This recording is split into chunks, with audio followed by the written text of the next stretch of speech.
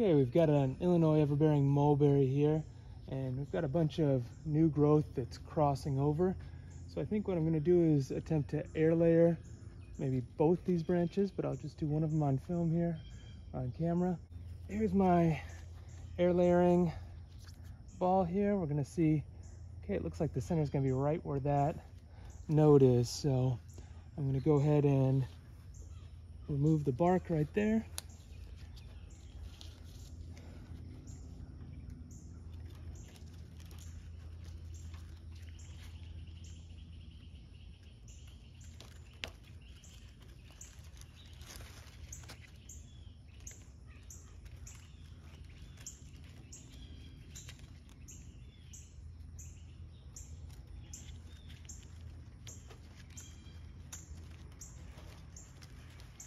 Okay.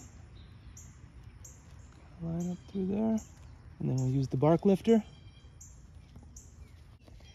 Okay, cleaned off my bark lifter. Let's see if we can get underneath there. Just like that.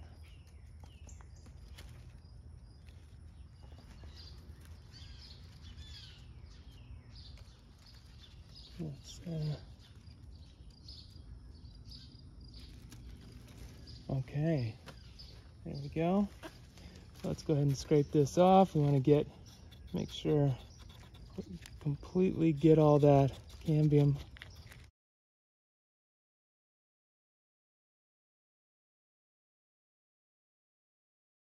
One thing I like to do is expose a little extra cambium here, like that.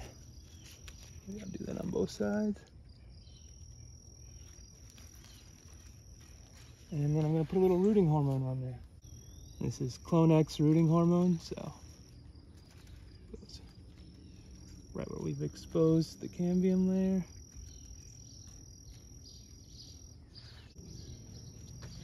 And now we take our rooting ball and hold it just about like that. Flip it over on itself.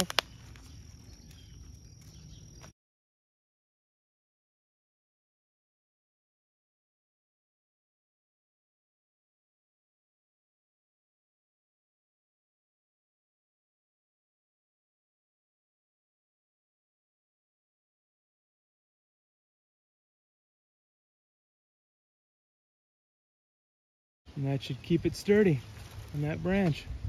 We'll check back in about, I don't know, 4 to 6 weeks, and hopefully we'll have some roots in there. Okay, so we have our air layers here. These are about a month old. We put them on beginning of July, and it's now beginning of August. So July 4th to August 4th, about 4 weeks, which is pretty short. But I think since we're in the middle of the season, we'll probably have some good roots on there. And I looked at the leaves above, and the leaves are still strong. So hopefully we've got some roots. Let's give it a look. Okay, so first I'm going to remove the twist ties here.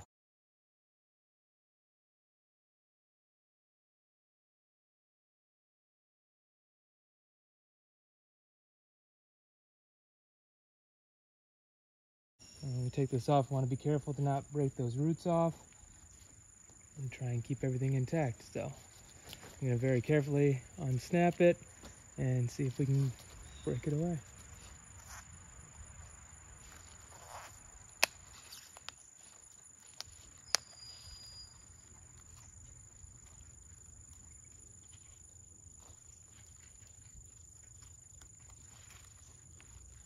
Okay. Starting to fall apart a little bit, but I can see roots.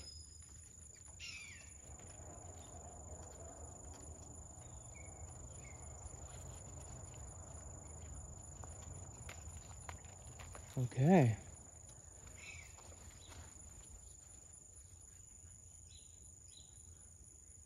So it didn't come off in one piece. If we would have left it on probably another month, this would be a full ball of roots there.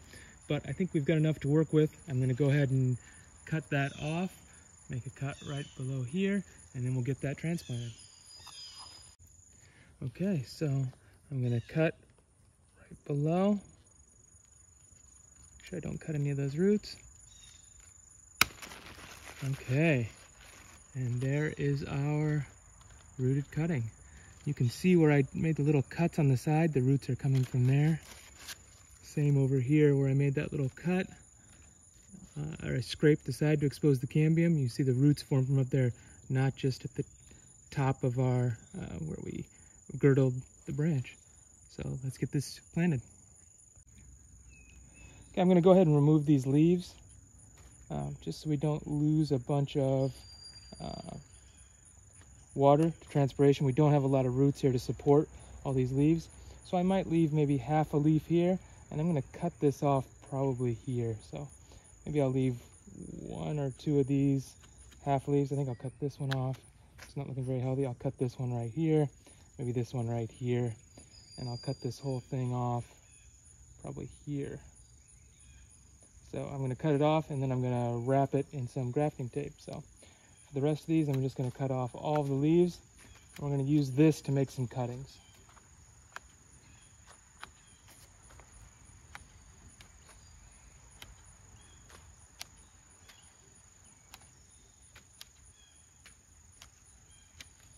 Okay, I'm going to go ahead and cut this right here. You can see the roots are down there. We've got 1, 2, 3, 4, 5 nodes. That should be enough to make sure we get some growth. And I'm going to cut this at an angle. Okay, I've got some parafilm here. I'm going to go ahead and wrap that cut at the top just to make sure we keep as much moisture in as possible. Shouldn't take much, just a little bit there. Pull it so it sticks to itself, and we should be good. I'm going to go ahead and put it in this. I'm going to let the bottom of the cutting touch the bottom of the container.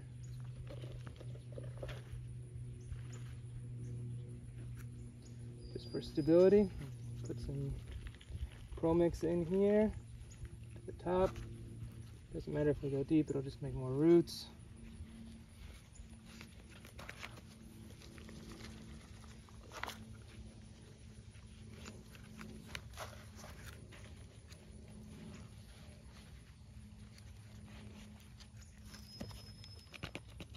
And we'll water this in and label it. That should give us a nice air layer.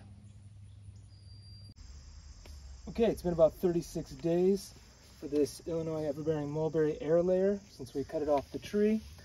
We repotted it 36 days ago. We've got some growth coming out, and today we're going to take a look and see what the roots look like. This is just for the video. I wouldn't probably normally do this, but I think it'll be interesting to see how it's doing. So I'm going to gently pull this out. Let's see. Okay, so as you can see, nice healthy roots in 36 days.